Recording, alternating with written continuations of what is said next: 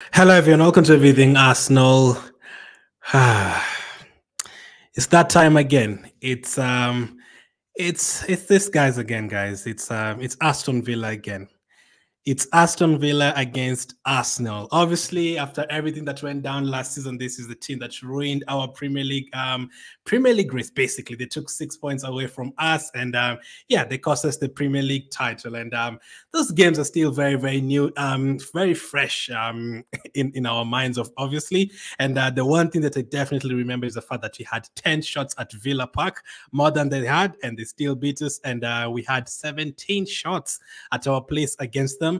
They had 2 on target. They beat us 2-0. So literally, we had 27 shots against Aston Villa last season. He didn't score a single goal at our place. They had 2 shots in the last 5 minutes, and they scored from both of them. They wanted the game, and they basically took the title away from us. But this is an opportunity to make that correct this time round. Very, very good team that you're facing. Obviously, we saw their start last week against West Ham. A good win away at West Ham. Never easy winning there. Obviously, good start for them. And this season they've added a few players as well. The likes of Madsen, Onana, very good signings. They've obviously sold a couple. The likes of Luiz and players like that.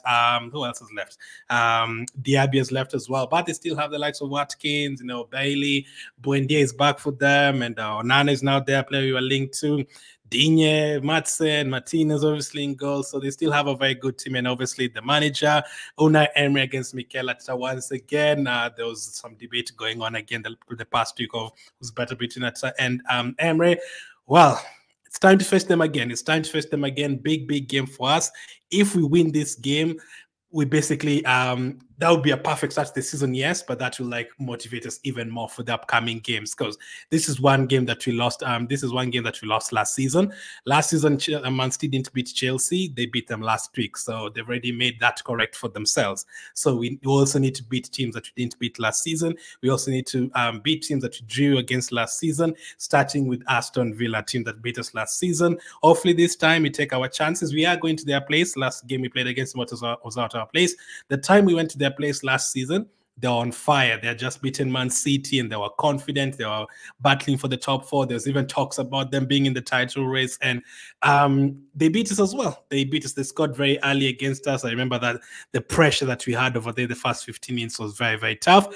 But we need to go there and play them the way we play our game. This time, take our chances. This time, obviously you have to respect them. As I said, they're a very good team, but you should be going there ready to make everything, kill the demons from last season. I think we can be able to do that. We have a squad as well. The likes of Martinelli, Trossard, Saka, Odegaard. The one player that missed a lot of chances at Villa Park last season was Odegaard. Hopefully this time he has a better game. Hopefully this time Trossard, Martinelli, Saka, all of them have better games. It's going to be an interesting one. If we win this game, it's big for us, because the games don't get easier.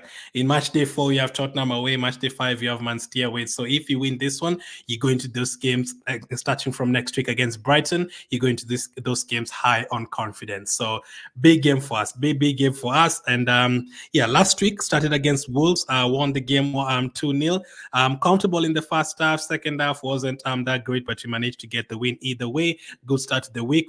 A game that we needed to win for sure, because the very next week we knew that you're going to face Aston Villa, tougher opponents from the same place. They're neighbors over there, but Aston Villa is definitely more of a better team right now, and they'll be coming to this game confident for sure.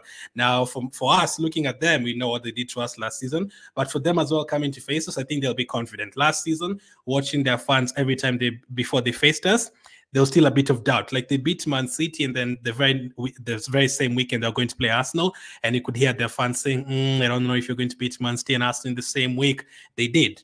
And then at the end of the season, they were like, yeah, we beat them at our place, but I'm not sure we're going to beat them at the Emirates. They're beating everyone 5-0, 6-0, 5-0, 6-0. I think they're going to beat us this time. But they beat us once again. They remain disciplined. They stayed in the game, and they beat us on both occasions. So this time, we need to take our chances. I don't think we played poorly against Aston Villa last season. We played very, very well, actually, in both games, but we didn't take our chances. Both games, we missed so many chances. As I say, 27 shots.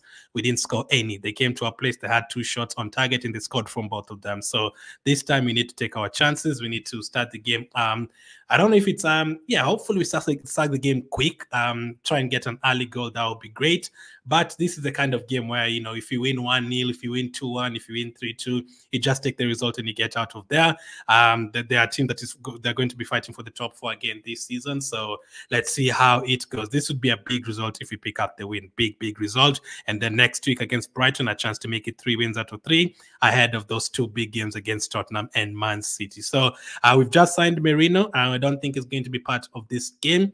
Let's hope the rest of the squad, basically, are going into this game with the same squad that we had against them last season, apart from Calafiori and Timber, who've now joined up with the team. Calafiori new signing, Timber returning from injury. So let's hope we have a big performance from Everton in this game. Defensively, I have no problem. I think in both games, they actually did play well defensively. They just got us on the break a couple of times at the Emirates, and at their place they scored very early. But for the rest of the game, I think we did very well. Defensively, there are no issues. It's just about taking our chances in this game. So which squad do I want to start in this game? This is the lineup I want. So in goal, I am going to definitely go for David Raya, no doubt about that. Now, I have put the back 3 there so far. I've not indicated who I'm going to have at left back yet, because it could be 3 different players. Gabriel, Saliba, Ben White definitely start for me.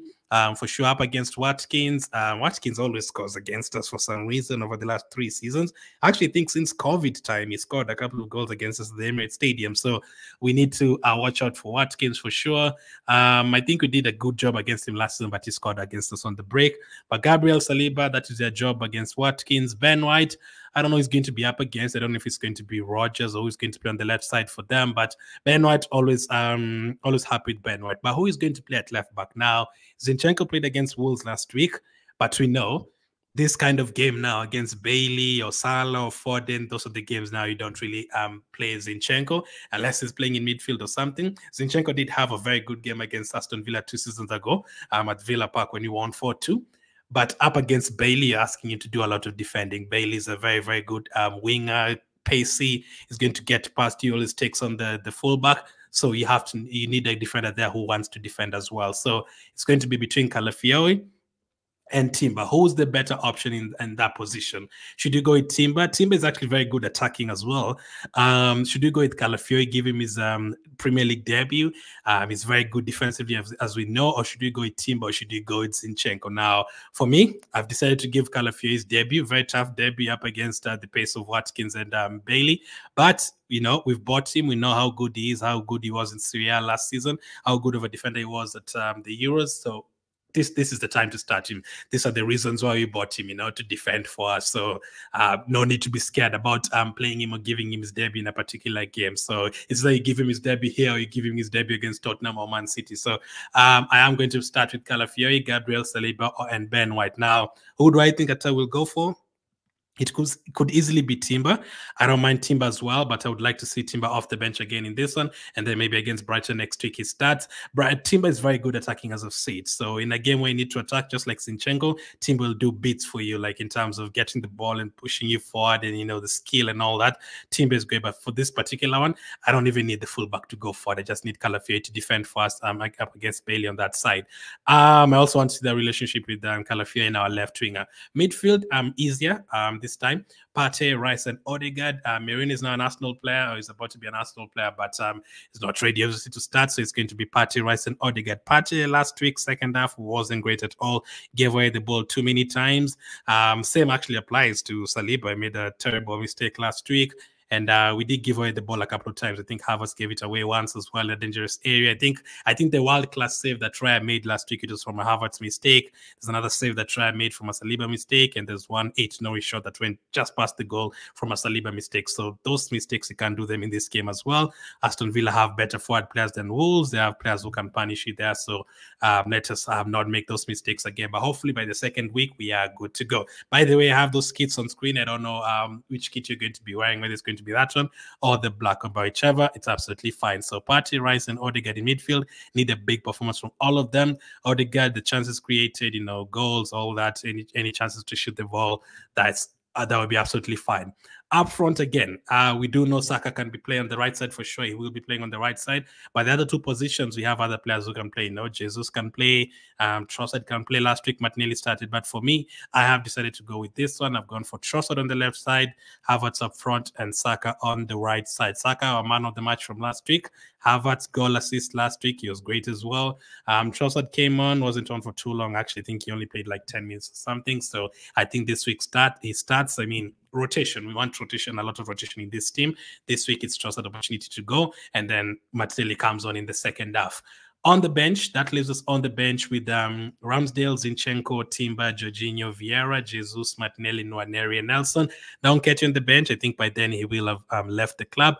And for Reece Nelson, he's still there. I don't know if he's going to be there for too much longer. I have included Vieira. I think he will have fully recovered from the injury. And then, there's still players there you can bring on. If you still need a goal, the likes of Martinelli and Jesus can come on. If you have a lead and we need to defend, Timber, Jorginho, if you just need controls, Zinchenko, Jorginho, whoever you want to bring on in those midfield positions. I think that is still a good bench that can do the job, but obviously we will add to it very soon with Meridian, maybe a striker signing, but that is a squad I would go for. Let me know which changes we'd make. Mostly the ones that we know about, which players will definitely start, Odegaard, Saliba, all of them will definitely start, but left back, who would you have at left back? Calafiori, Timber, would you actually play Zinchenko and ask him to go forward? What did you do at left back? And then the left side of the midfield, Trossard or Martinelli, who would you start in that position? And would you be tempted to drop Partey and maybe start Jorginho in this one? What did you do? Or would you, there's another option of playing Rice as a 6, playing Havertz in midfield, and then you have Jesus up front. So both Jesus and Havertz starting. What did you do with that? Now, my prediction for this one, third time lucky, surely. Surely they're not going to do 3 back-to-back against us. Surely not. There is a chance. They're a very good team, but hopefully not. We want to start the season very well. The last 2 seasons we started with back-to-back wins. Actually, the season before last, I think it was like 5 wins in a row. Last season it was it 2 wins in a row? And then I think we drew a couple. So this time I am going to go with Aston Villa to score. Aston Villa 1, Arsenal 2. I'm going to go for a 2-1 win. I'd be happy with that for sure. Just hope we can, make everything right from last and do away with the demons from last. And so 2-1 win for Arsenal. Saka to score again, Havertz to score again. Yeah, both of them on the score sheet again. Let me know your prediction. Thank you for watching, and I'll catch up with you guys on the next one.